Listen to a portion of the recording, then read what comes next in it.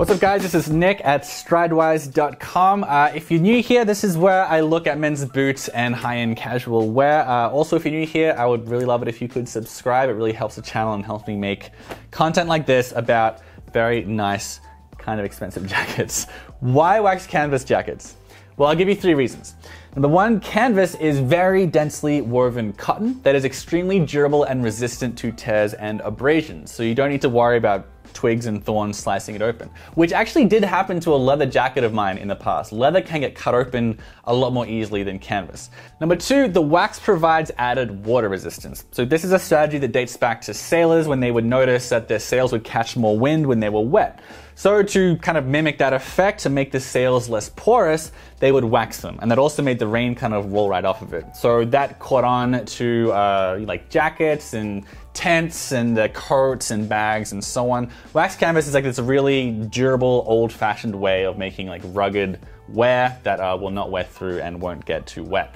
Number 3, wax canvas looks really cool. And we're all guys here, we can admit that coolness is an important factor in buying a jacket. What's more is that like jeans and leather boots, wax canvas gets cool looking as it gets older. It softens, the wax gives it a lot of depth of color, you get like honeycomb-like creases around flex points. It's really cool. It's like a patina cheat code is what Karl Moravsky said, another YouTuber. Plus it's cheaper than leather, and like I said earlier, there are some arguments to be made that it's better than leather. I won't say it is, I just really miss that leather jacket that I cut open on a nail, and I know that that wouldn't have happened if it were canvas. So yeah, there are some upsides. Anyway, let's get to the picks. I'll split this list up into the best overall, the coolest, the best value, and the toughest, with a couple of runners-up and honorable mentions along the way. I made a lot of videos at wax jackets, and they tend to fall into 2 categories. Super rugged, functional, outdoorsy ones, and more fashionable ones that take their style cues from denim jackets and chore coats more than jackets for hunting and hiking and stuff. The first pick on this list is a jacket that combines those 2 categories the best. In my opinion, it will appeal to the widest range of dudes. It's the Tensaw jacket from Tom Beckbe. This actually comes from a heritage-inspired hunting apparel company. I'm the first to admit that most of that company's stuff is like a little too southern dad for me, but their flagship jacket has become a phenomenon in waxed canvas world. It's very intently designed as something that can go from the field to a restaurant. It's not the dressiest jacket in the entire world, but for an outdoors jacket, it looks a lot cooler and more subtle than most functional apparel. It's got pockets all over the place, a stand-up cord collar, it's 8-ounce or 6-ounce canvas if you want the lighter version, and it's got this cool red lining to represent Alabama clay because the brand was born in the South. Anyway, most guys like waxed canvas for a rugged look, and this is a really rugged jacket that can actually hold its own both in the forest and here in Manhattan. It does cost $495 and it comes in 3 or 4 colors. If you don't want a roomy fit that's made for mobility and like the ability to add a bunch of layers for winter hunts, I suggest sizing down and getting a tall. That's what I did. I got a medium tall instead of a large. Number 2, the coolest wax jacket. I'm sure half of you already know what it'll be, but it is the Ridgeline supply jacket from Rogue Territory. I guess I'd call Tom Beckbe the most functional wax jacket, or the best functional jacket, or whatever language makes this video more clicky. But as I said earlier, there are 2 categories of wax jacket, and if you're in the market for one that leans into minimalist coolness, it's a supply jacket. Now, this jacket, James Bond wears it in No Time to Die. Now, come on, James Bond wearing something is the best seal of approval of coolness that anyone could want. But I bought this before I knew that, before it was in the movie, because independent of Bond, this is a massively influential jacket in the space. The canvas is a bit thicker than the Tensaw at 10 ounces per square yard, but it is unlined, which is important to note. So it's a way simpler jacket than the Beckbe, which is like designed to be a functional hunting jacket as well. This again is more city friendly. You just get 2 handlebar pockets and an interior one as well here, and an almost unusably shallow and sleek chest pocket, but you can fit your phone or a sleek wallet in there or something. Because like sleek and cool is the name of the game here. Other potential advantages over the Beckbe is that it's got thicker canvas and it's a very deliberately slim fit. Which again is going to be handy for guys who want a more modern sort of look. The slim fit though was also the biggest downside with this jacket, because there are some people it just doesn't fit. If you're a huskier dude, there's a good chance that this jacket is just going to be like out of bounds for you. But check out my full video for a full discussion on sizing for this one. It's a little bit tricky to figure out.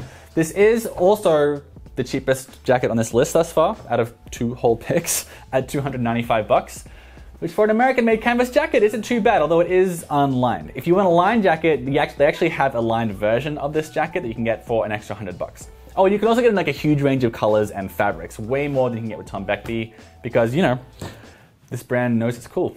As a runner-up for the coolest wax jacket, I wanted to mention another one because it's so hard to land on one as the coolest wax jacket. I looked at a lot of others. I quite like Red Cloud's Collective. Bradley Mountain's jackets are pretty cool as well. Pack Animal sent me theirs, but I didn't like it, so don't get theirs. I decided though, ultimately, to put Freenote Cloths as a runner-up for coolest wax jacket. This is a different design to Rogue Territories. It's a pleated design that they call a mixture of a classic ranch jacket and a riding jacket. It's a bit more interesting to look at, especially because the lining has this really cool southwestern print that actually is made in Japan. So it's really, really cool. It is lined and it costs $400 right now, which is about the same as Rogue Territories lined jacket. So yeah, different look, also very cool. You probably like one or the other. All right, next up is the best value waxed jacket. Now, you may have balked at the price of these jackets so far, but I'm telling you, I've looked around, and if you want a canvas jacket that is waxed and is made in the USA, it's pretty damn hard to get for under $300. Like, that's just the threshold that every company has landed at, except for Flint and Tinder, who make perhaps the most popular wax jacket on this scene. It's got over 1,000 reviews on their website, and not coincidentally, it is the best value wax jacket, I think. This one will run you $268 right now, and it's lined with flannel. So that puts it in the ballpark of like $400 if you're looking at most other brands. If it's lined and it's wax canvas and it's made in America, typically it's up at $400. This is well under $300. Huckberry is the vendor of this, and Huckberry also has sales now and then, like a lot more often than other brands do. And it's available in over half a dozen colors, depending on what's in stock. So it's made in the US with 7-ounce sailcloth from New Jersey, and it's a trucker jacket as well. So it's not quite as sleek as Rogue Territories. It's like got that slightly boxier, more forgiving trucker jacket fit.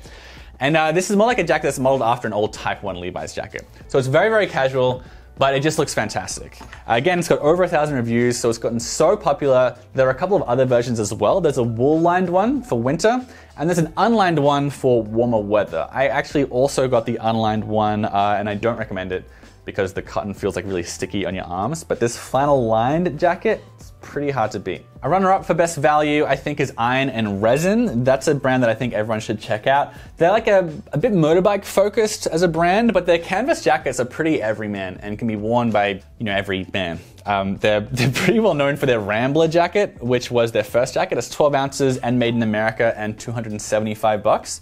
So practically the same price as Flint and Tinder, although it is unlined. But I still encourage you to click around their site because they have a really wide range of American-made canvas jackets. There's this cool fleece-lined one at $350, and this one is their mechanic jacket, if it's still available. That's really good value at $190, but that one is imported, if that matters to you. But yeah, Iron and Resin, surprisingly wide range of canvas and wax canvas jackets. Next is the cheapest, like the cheapest decent waxed jacket.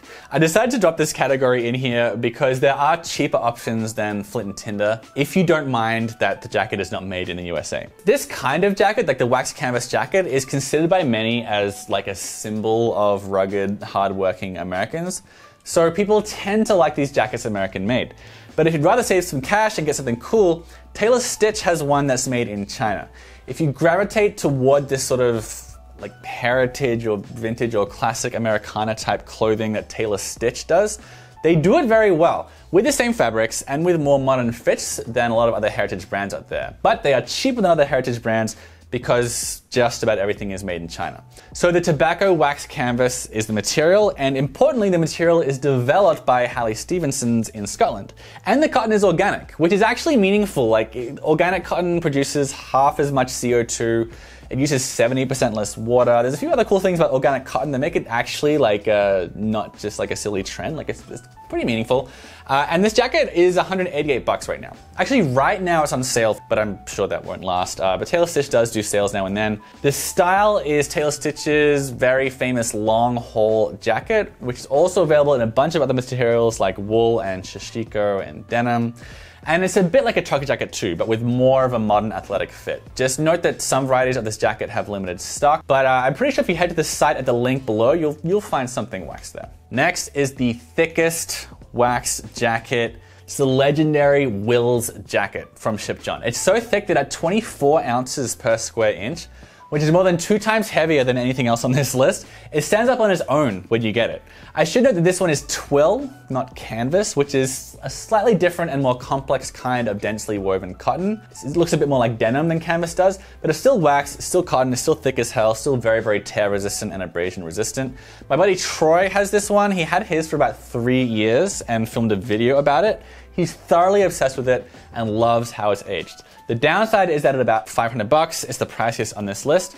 And while it is made in America in a very small independent business, which people typically like, it's very hard to order. They open up for sales like once every month or two, and they always shut down orders that same day and usually that same hour because there are so many people on their mailing list that are clamoring to get this jacket. But if you're patient and you subscribe to the mailing list, this is a thoroughly bomb-proof super jacket and you'll fall in love with it. All right, that'll about do it. I thought 7 would be a good number to end on here, but I want to do an honorable mention of the Tanuki Yoroi jacket, which is canvas, but it's not waxed.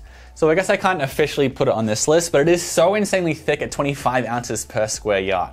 I know Ship John's is 24 ounces, but that's waxed. Unwaxed is 18 ounces. So Tanuki's has like 40% thicker cotton.